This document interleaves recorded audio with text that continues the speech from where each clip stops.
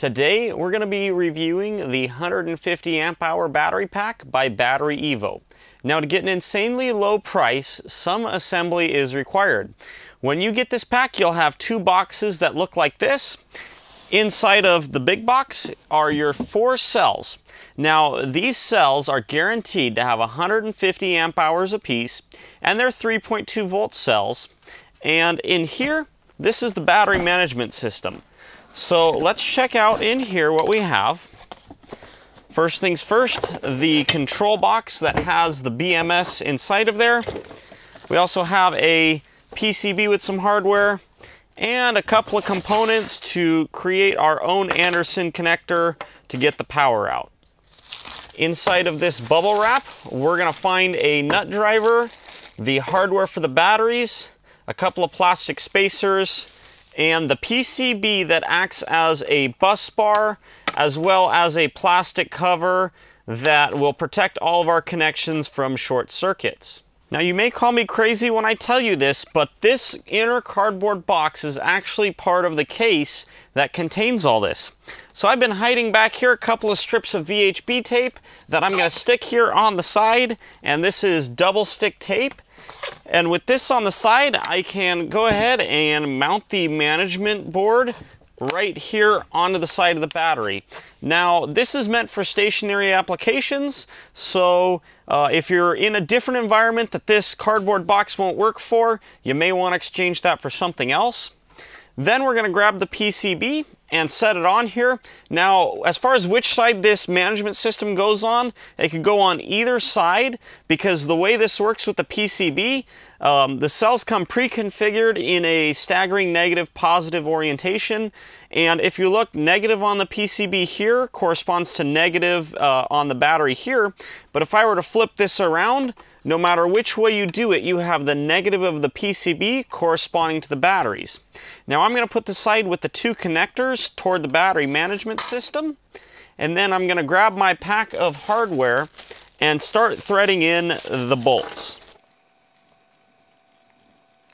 Now, I almost got ahead of myself. On the last negative connection and the last positive connection, we have these 2 main power cables that we want to connect on. So first, I'm going to connect on the main negative cable here, and that is the cable that is the white one. It doesn't have any red on it. That one's negative. And then the big red cable, that goes on the positive terminal. And I'm going to try and route this as best as possible. The cable is a little bit long, but that's okay. It would have been better if I did this before I started threading the bolt in, but no problem there. So we get the main positive on there, and what this circuit board has saved us from is it has saved us the entire nightmare of wiring up individual balance leads. So we have this harness that comes out of the BMS. That just plugs right in here to the circuit board.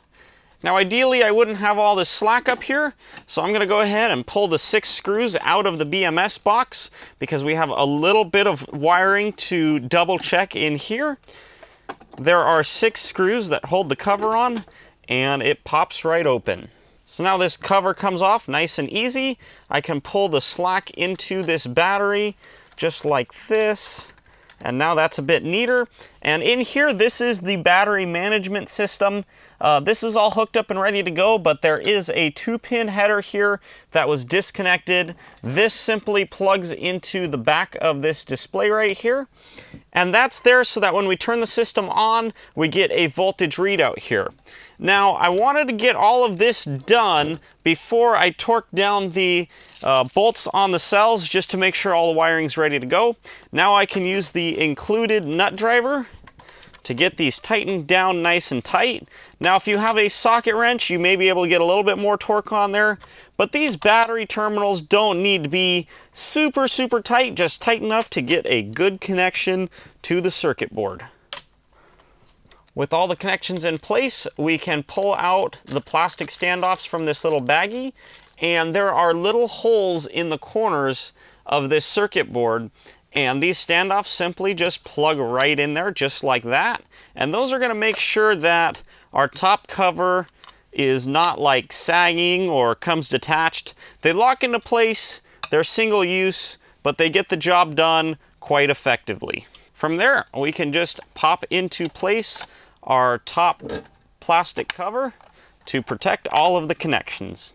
And there we go. Before I close this up, I'm going to turn on the circuit breaker and make sure everything's working. We can see here 12.1 volts, which is great.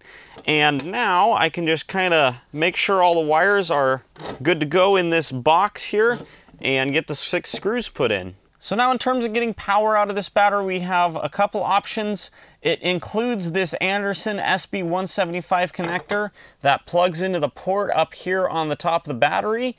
But if you don't want to crimp these, there are Anderson cables available that are pre-made and ready to go that can just plug into the top like that. Now in this case, this is just an adapter to Anderson SB50, but they make cables that have ring terminals on them that can bolt right onto your inverter or other system.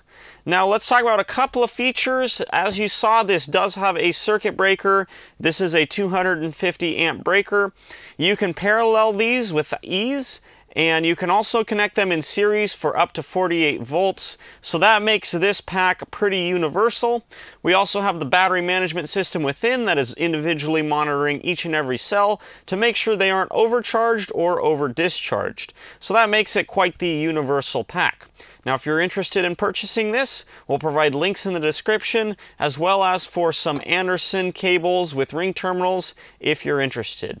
Real quick, one other option I almost forgot about. If you want to save even more money, you don't have to buy the battery management system, and if you don't like the battery management system, even better.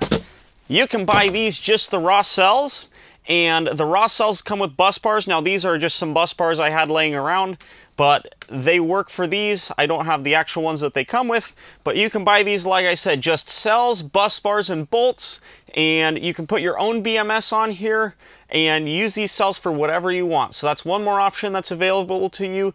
Again, links in the description below. See you guys in the next one. Have a great day.